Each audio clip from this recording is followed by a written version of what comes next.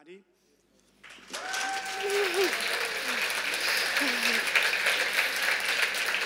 Hello, I am so excited to be back at OffensiveCon for the third time. First I had spoken to you before about hacking embedded devices, then I talked to you all about an Android bug allegedly used by NSO, and this year I get to come and chat to you about the many 0 days we saw in the wild in 2021. So first off, if you don't know me, my name is Maddie Stone. I am a researcher on Project Zero, where I focus on 0 days in the wild. So learning from them, seeing how do we use that information for making 0 Day hard, Project Zero's mission. So let's get into it. So as I said, Project Zero mission, make 0 Day hard. It kills me that it's without the hyphen, but I gotta respect the mission, I guess. And so that's where all of this work that I'm doing comes from, of making sure that any Project Zero's research and vulnerability research is founded in what is actually happening. It's not so much what do we think is happening, but what are attackers using? What do those 0 days look like? And so that's where all of this work sort of comes from in the lens that I have on it. So I say a lot in the wild, 0 days exploited in the wild, actively exploited, things like that. But unfortunately, I don't actually know all of the 0 days that are actively exploited in the wild. It turns out folks don't just say like, hey, planning to use this tomorrow, just want to give it to you to give a heads up.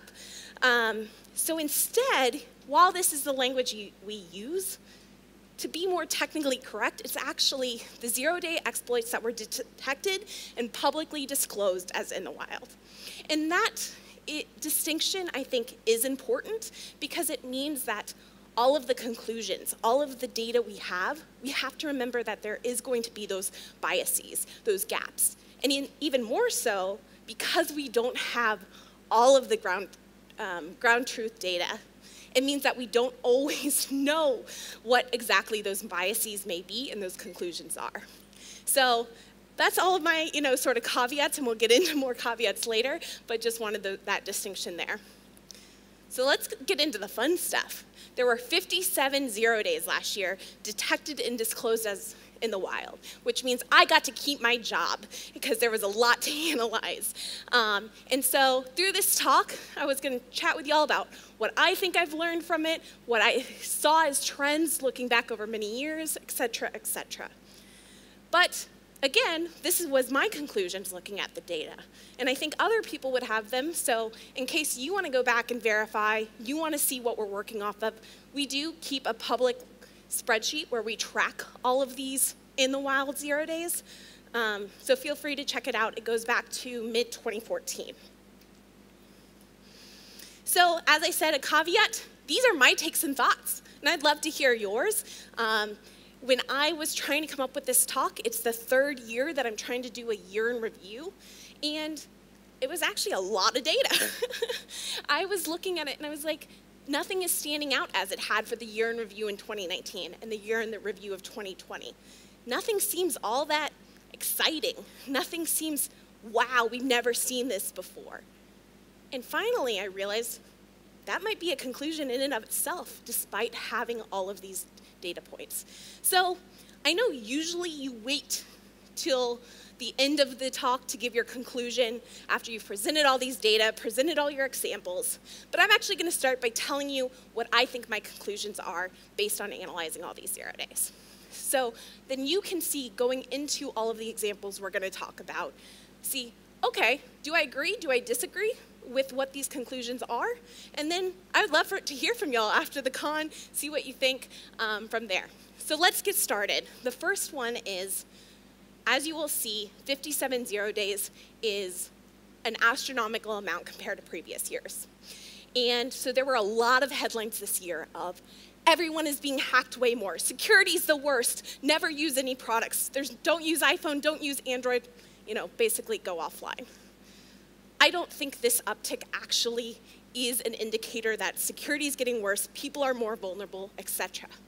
To me, this uptick actually represents positive indicators of security. So that's my first point. The second point, which I actually accidentally gave y'all a sneak peek to a few slides ago, is And we have so many more data points of what is actually happening in the wild. And from those data points, what we actually found is it's nothing too special. It was things that we've seen before. It was bug patterns that we've seen over the last couple of years, components targeted, matched what public research was matching. Exploit methodologies weren't really all that new. There is one exception to this, which we'll get to, but in general, 56 out of 57 seemed pretty meh. And lastly, we have way more data than ever before to look at this stuff. And from that, what I found is even more confidence that we're missing more than I thought we were. Every year, I seem to think we are actually catching a smaller and smaller percentage of 0 days that are actually in use. And I do think there are real tactical, not tactical, but practical things that can be done to address some of these gaps. So first, why do I think the fact that there's a way more in the wild 0 days is actually progress? Well, this graph probably doesn't help my point all that much. So as I said before, Project Zero has been tracking these since mid-2014 when the team was founded. So I decided to start the graph at the first full year, which was 2015. 2015 was previously the max number that we'd ever seen before at 28,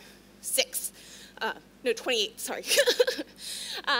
And this year, we hit 57, more than double the previous max. And this graph looks even scarier and somewhat more stark when you look at it compared to 2020.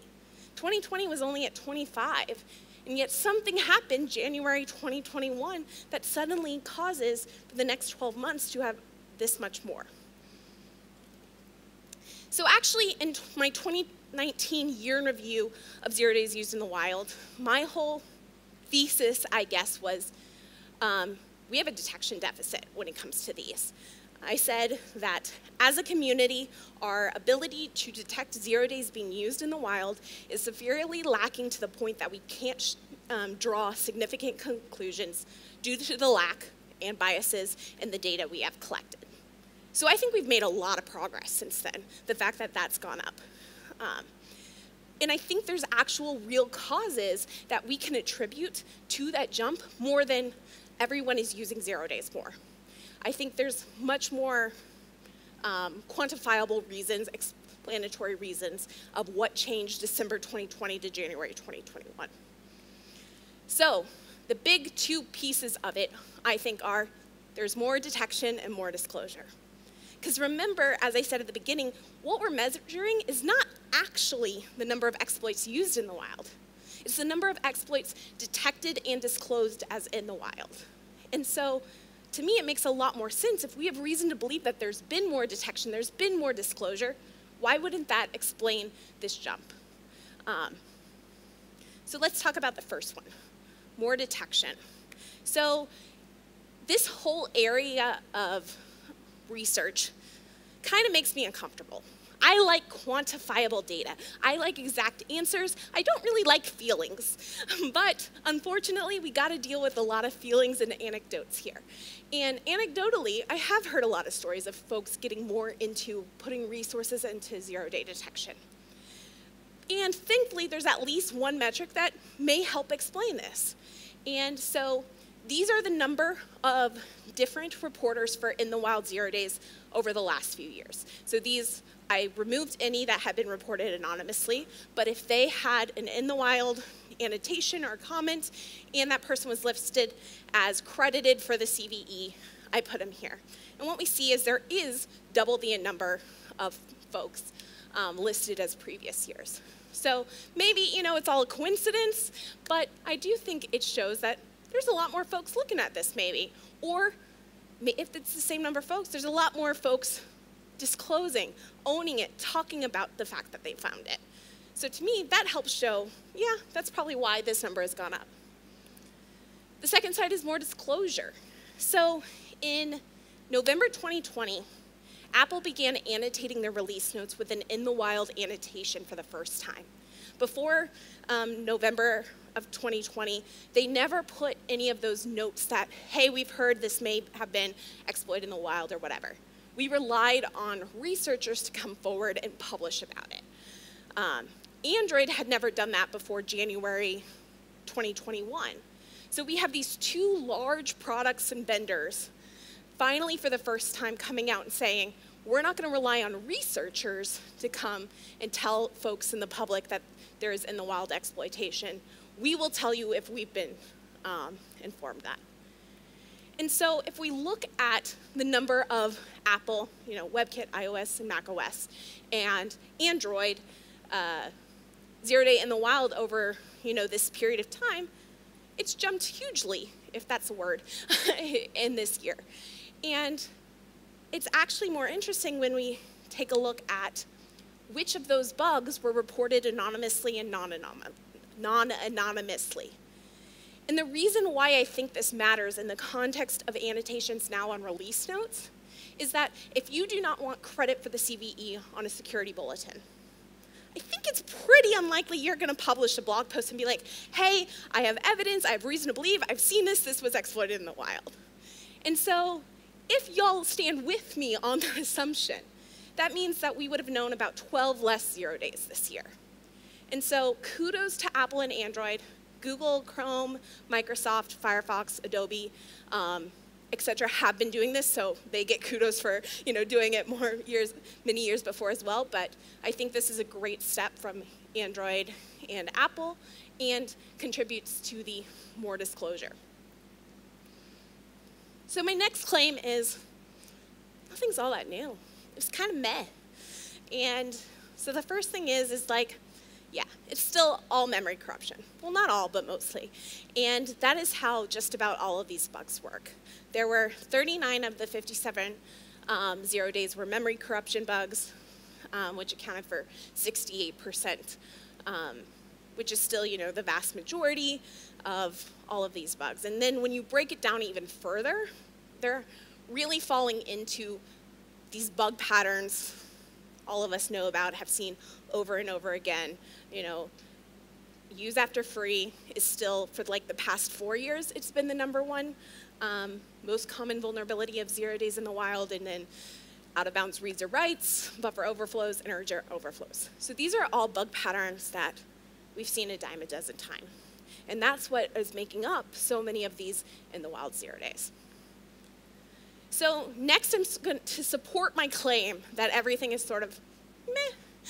We're going to go through each of the different browsers, or not browsers, each of the different sort of platforms, the main ones. Obviously, well, much to my chagrin, I'm not allowed to come and just talk to you about every single bug that we've seen this year. I guess y'all would not want to sit here for 8 hours and listen to that. So we're going to go through each of sort of the big platforms, talk about some of the examples, talk about why there really wasn't much that's new. So first, in terms of browsers, we saw 14 for Chromium, 7 for WebKit Safari, and 4 for Internet Explorer. And for those, if we break down the components of the browser they're targeting, we still see that the vast majority is JavaScript engines, which makes sense, especially listening to Samuel and Amy's talks yesterday. There is still a lot of exploitation you can do. It's generally, there are a lot of bug patterns we can still follow. And then with the second most common component being targeted being the DOM engine. And so this basically matches the last 3 years as well. For all of the last 3 years, JavaScript engine has been around 45 to 50% of the browser bugs, and DOM engine has been around 14 to 17%. So it's staying pretty stable. Maybe not all of y'all's goal is to make 0 day hard, but it is my goal. And so one of the ways that I will feel like, yeah, we've made a big step, it is harder, is when these graphs of components being targeted, how attackers are able to have success with 0 days when that changes. So Chrome, it's just sort of, yeah, it followed a lot of the common targets that we've seen, pretty across the board the same.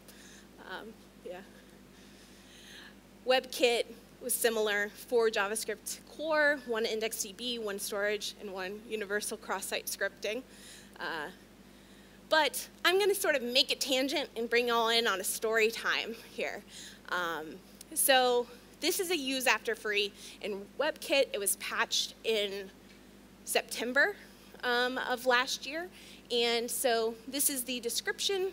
You know, it says, may have been actively exploited and use after free. So not a lot of information in there.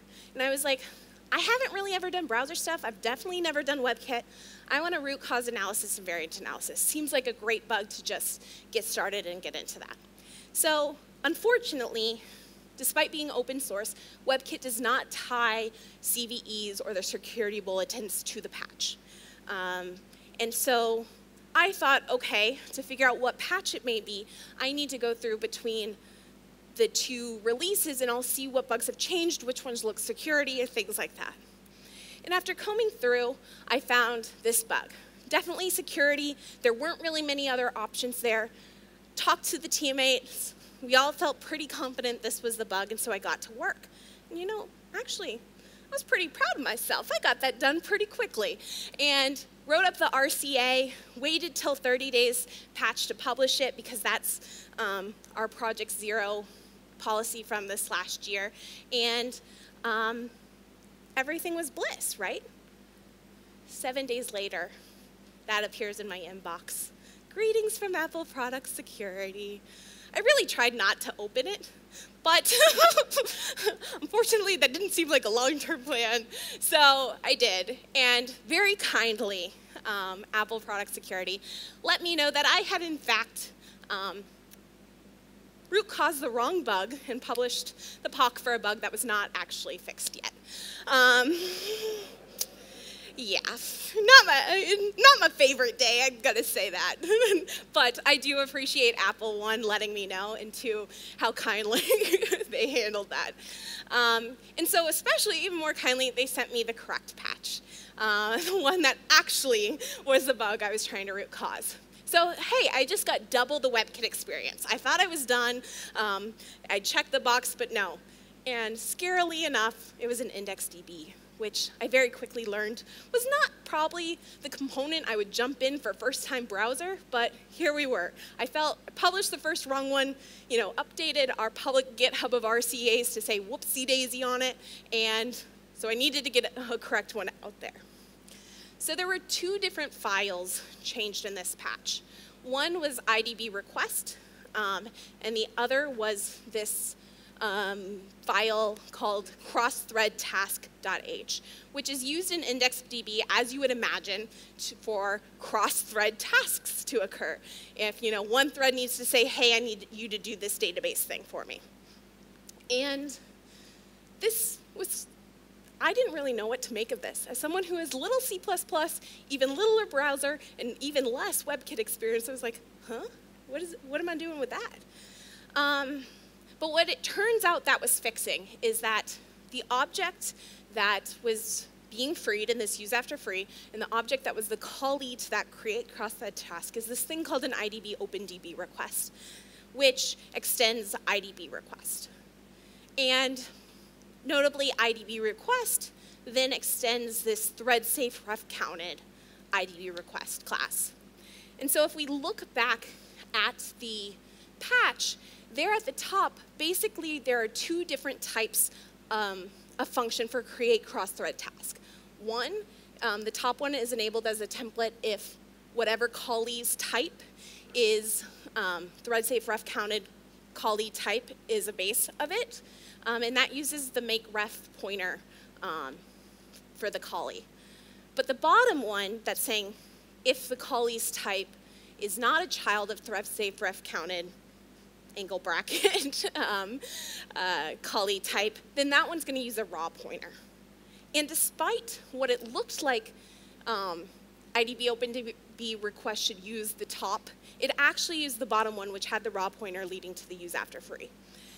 And the reason why is that IDB OpenDB request actually extends thread safe ref counted IDB request, not IDB OpenDB request. And so that's why it ended up going into the raw pointer option. And so I have a heart next to this because it's a tweetable POC, And Yvonne and I, this year, got very excited each time one of the In the Wild 0 days had a POC that was less than 280 characters and we could tweet. So if you see hearts, that is why. Tweetable POC. And so this is how you trigger it. When I was asking my teammates preparing for this presentation, what was your favorite bug of the year?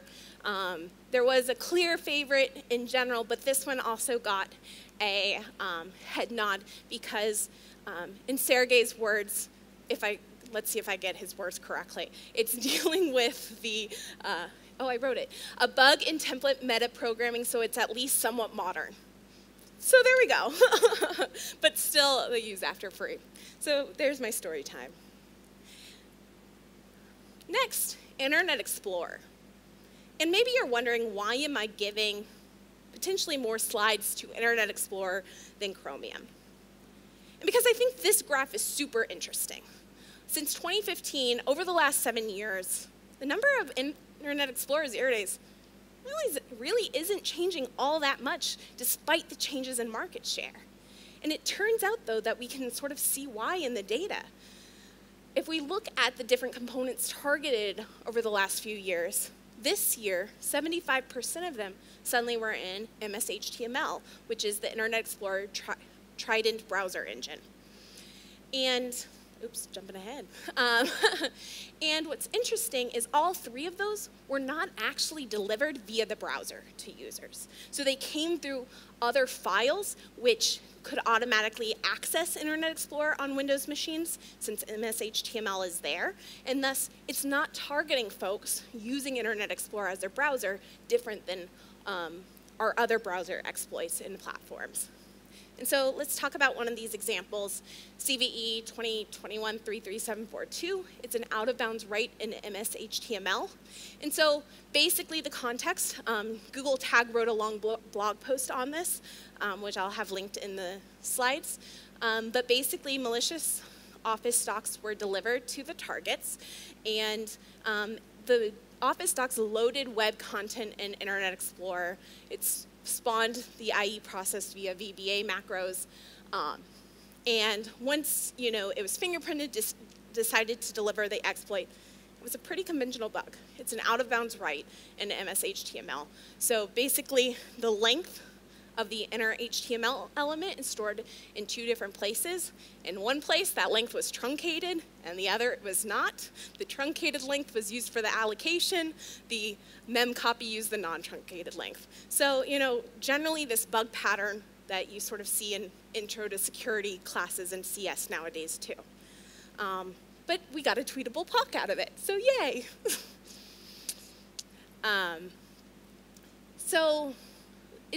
We've been talking about a lot, but maybe these IE bugs will finally be done. I will not have to root cause another Internet Explorer.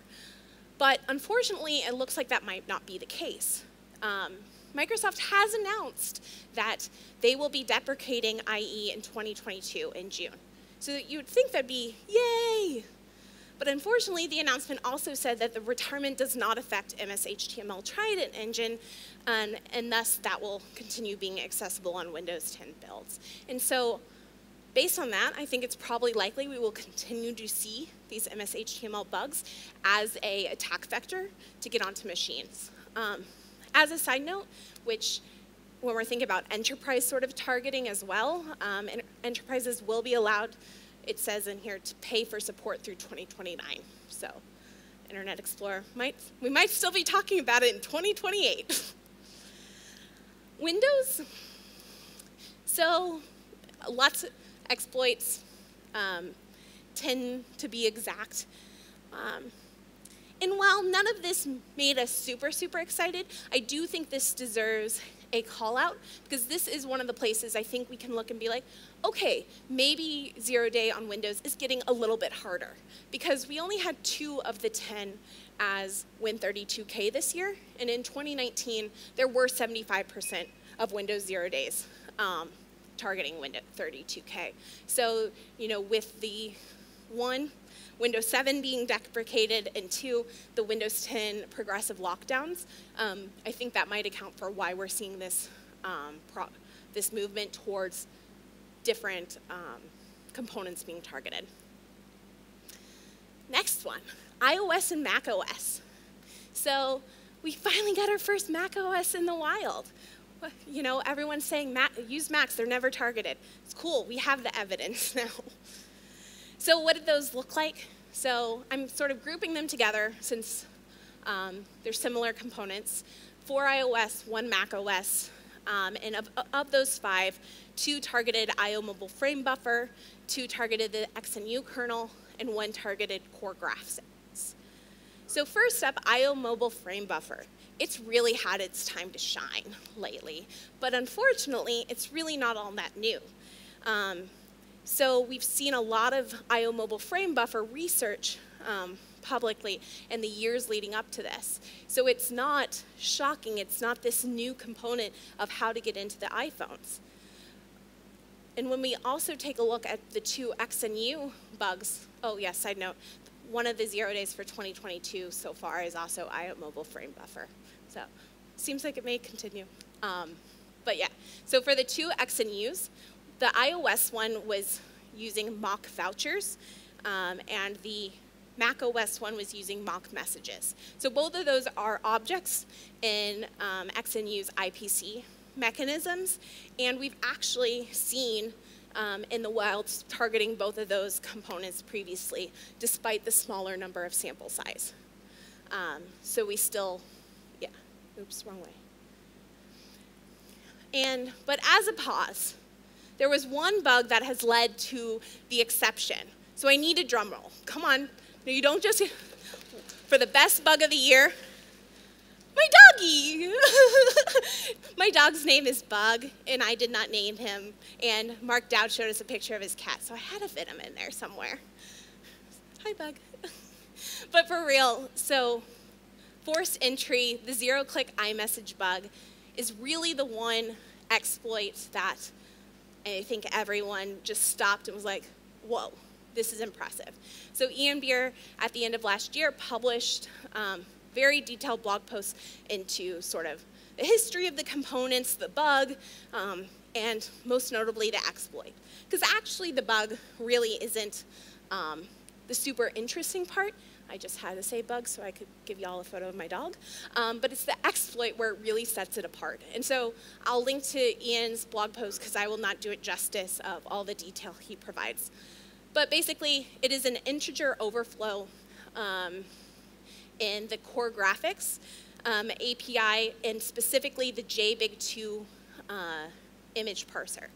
And so the other thing that was notable about this, though, is, you know, for years, everyone's been saying 0-click iMessage bugs, 0-click iMessage bugs, 0-click iMessage bugs. And we've known that they're apparently in use, but no one's found any examples of them. We had Natalie and Samuel, you know, at the last OffensiveCon giving a security researcher talk on it, but still we didn't have examples. So we finally have that example here.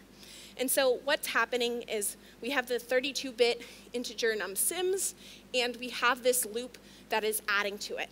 If you construct the number of segments correctly, you can cause numsims to overflow and that overflowed number is used in the malloc at number 3, but when you're copying, it is not. It is doing each one, which can lead you to having that integer overflow. So the bug wasn't that cool, but the exploit was, and I'm not going to even pretend to be able to explain it all to you in this talk. So just know, if you have somehow not read this blog post yet, hopefully my other compression format is Turing Complete. Will help get you there, and so go check that out. So the last sort of vendor section we're going to talk about is Android.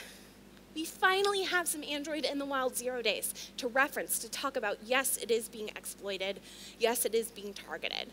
So prior to this year, we only had one example of an Android in the wild, and that was what I talked to y'all about here at OffensiveCon22.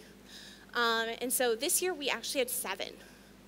So these 7 0 days targeted Qualcomm Adreno GPU, ARM Mali GPU, and 2 targeted the upstream kernel. And so this was really great data to have. Over 2020 and 2021, we've been seeing more and more security researchers publish example Android chains, and all of them were targeting the GPU drivers. And so this sort of shows like, yeah, it is a really good target, and the gap between the real actually happening 0 days and what security researchers were doing was pretty close. And the reason why these GPU drivers is of such interest makes a lot of sense. Android ecosystem is becoming so and so fragmented that if you want to maintain a capability for Android devices, then that can require lots and lots of exploits. But if you then take a step back and think about how, oh, there's really only 2 GPU providers for the whole Android ecosystem, suddenly you only really need 2 exploits, one for the Qualcomm Adreno and one for ARM Mali, to be able to have so much more coverage across the Android ecosystem. Then with the 2 upstream kernel bugs. So the trend we saw here unfortunately continued compared to the one that we had seen in 2019, in that these 2 upstream kernel bugs were both previously known upstream prior to their exploitation in Android. And so the Android kernel had just not taken those patches. So here's an example. Basically, the story goes is that there was a bug fix applied to the Android kernel a few weeks before this one. It actually introduced this bug. So this bug was quickly patched, I think about 2 weeks later in September. That first patch that was fixing the original one and introducing a bug, that was included in the Android December 2020 security bulletin. But the fix for the bug it introduced was not included in the security bulletin. So while the Linux upstream kernel was only vulnerable to this for about 2 to 3 weeks, it was not patched in Android until November 2021, giving about 11 months of vulnerability in Android. And so this sort of continues because the binder bug from 2019 also was known or fixed in the upstream kernel and had not made it to Android kernels. And this is similar to something we saw in that this bug did correctly label upstream, hey, we're actually fixing this previous commit, but they still did not take this second one. They only included the original commit. So that's sort of all of my reasoning at the vendor level of why I think this year was kind of meh. We didn't really see a lot of new things. The state of zero-day exploitation did not seem to really change all that much from what we can tell. But my last conclusion is, though, yeah, we have all this data, but I don't know how much value to place in it. It makes me feel like, oh, we're missing more and more and more as I studied more and more and more 0 days. So I'm going to talk to you about some of the questions I have as I was looking all of this. So first, where are the messaging app exploits?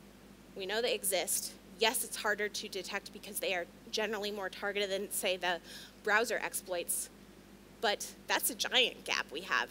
So far, in all of our record keeping, we now have 2. We have the WhatsApp one from 2019, and we have the iMessage one from this year. But we know messaging apps are an interesting target, yet they're not seen in the wild. What about the other phone components? So now we've seen a GPU driver being targeted. We see kernels. But what about Wi-Fi chips? What about the baseband chips? Things like that. Yes, some of the, again, those are more difficult to likely detect, especially for physical proximity. But we know there's interest in them. We know they're being developed. So where's the detection? Linux also is one. You know, we talk about Windows, Mac OS, etc., but we're not seeing the Linux ones. All of cloud, while I tended to focus on sort of user and devices in this presentation because I had to choose something and cut somewhere, like that is a target of interest. So how do we begin to detect those exploits? And lastly, where are the specific Android OEM? I'd mentioned that the ecosystem for Android has become so fragmented, but that means that we should be seeing, I would think, Samsung 0 days, Xiaomi 0 days, Huawei, Pixel, etc. Yet we are only seeing those 0 days that, you know, ARM, Qualcomm, which are general, or the Linux kernel. And so that question then leads me to ask, is it detection, disclosure, or both?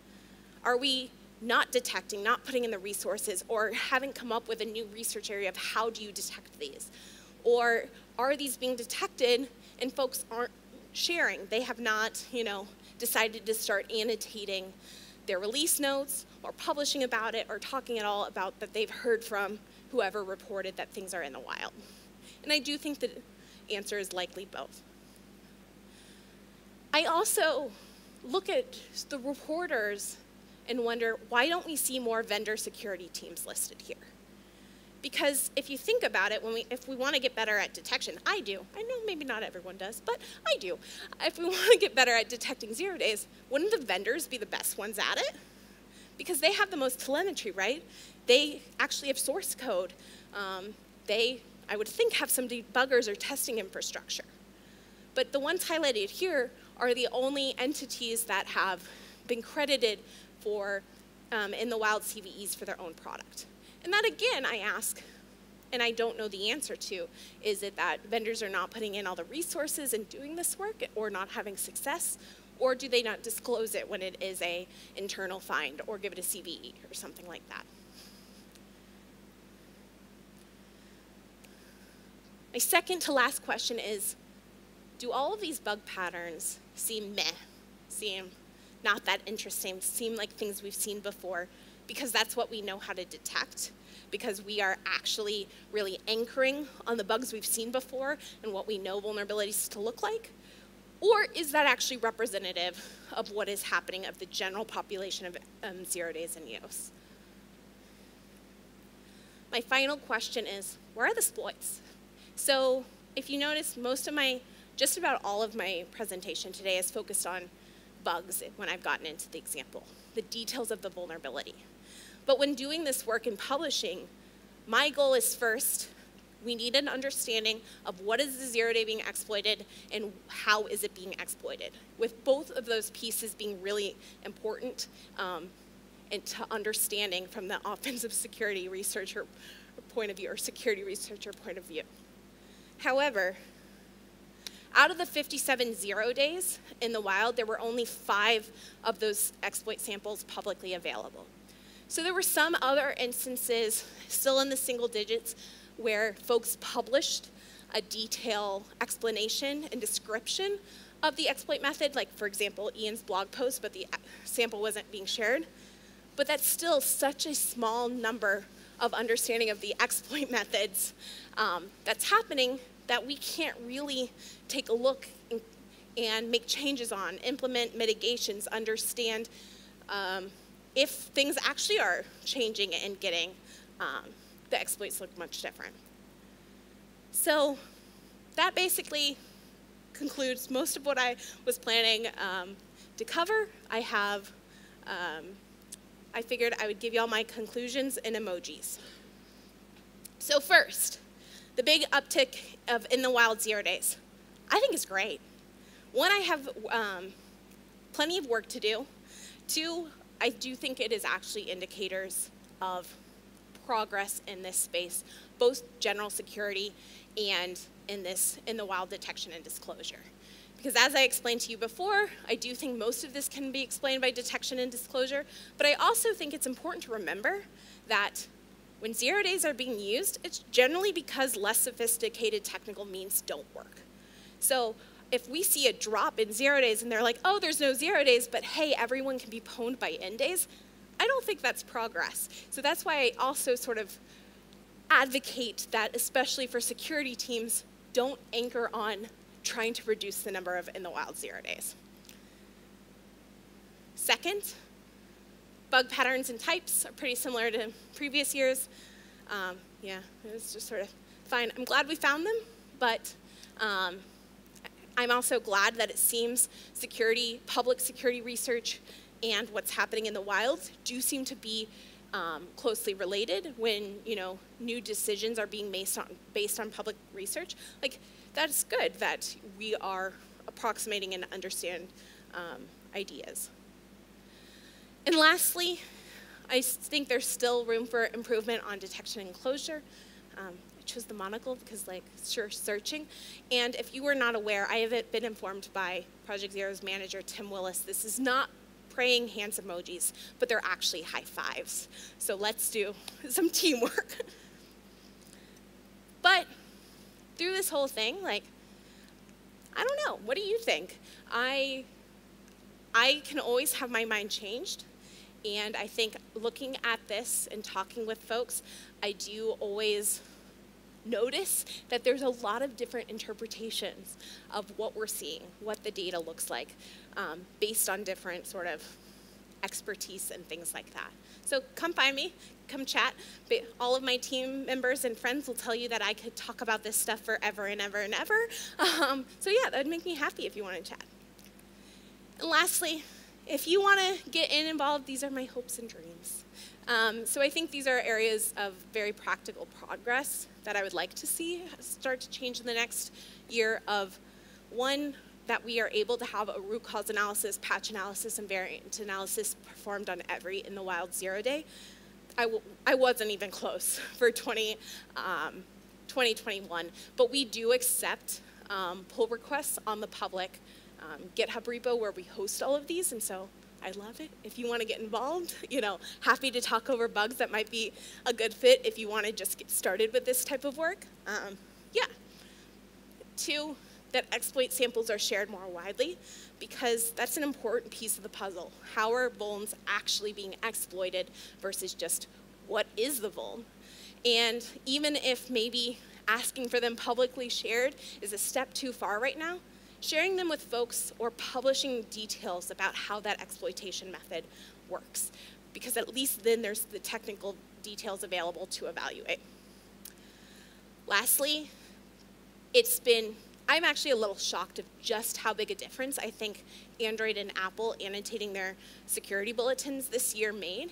And so seeing if we can get more vendors to transparently annotate that, because even if I take a step back out of my security research role, as a user, I want to know if there is any knowledge that a vuln they're patching or issuing patches for on my device has been actively exploited. Each and every one of us have different threat models, and so by providing that information, I think is a very important piece of it. And lastly, more detection.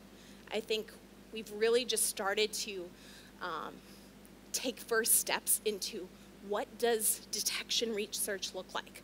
I think it's going to have to get super creative with new not risky, but like kind of out of the box thinking for us to have success in this. And lastly, thank you. I'm Maddie Stone. Yeah, and I think I did leave time for questions. Woo!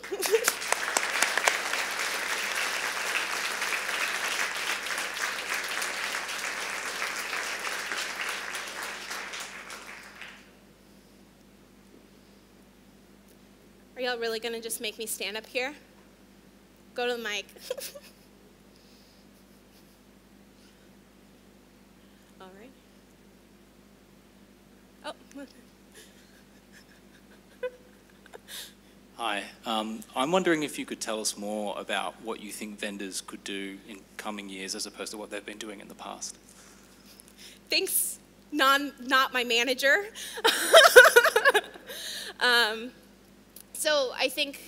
So the year in review from 2020 actually was that 25% of the 0 days in the wild that year were variants of previously known vulns. And I think that while maybe there was progress there, I didn't feel comfortable giving a number on that this year, because I would feel like I would need to have done detailed analysis of all 57 exploits to that level, and I didn't.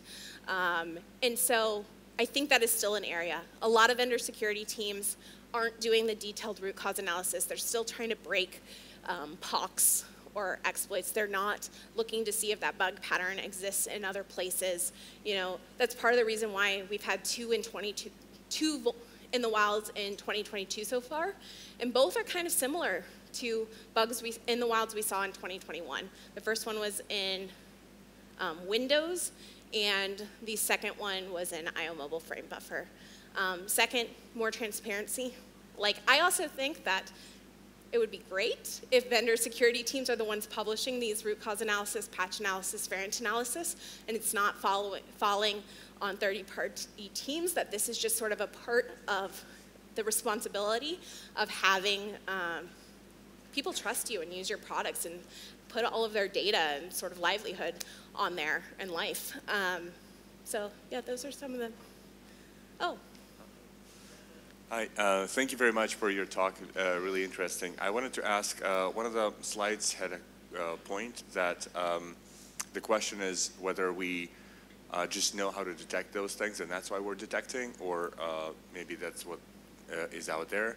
And I think the answer to this depends a lot on how it is that we are detecting those things. Mm-hmm. But obviously there wasn't a lot of information about this. And I think it's also an important part of the kind of community-based research about this is to know and share the approaches that are used to detect those things.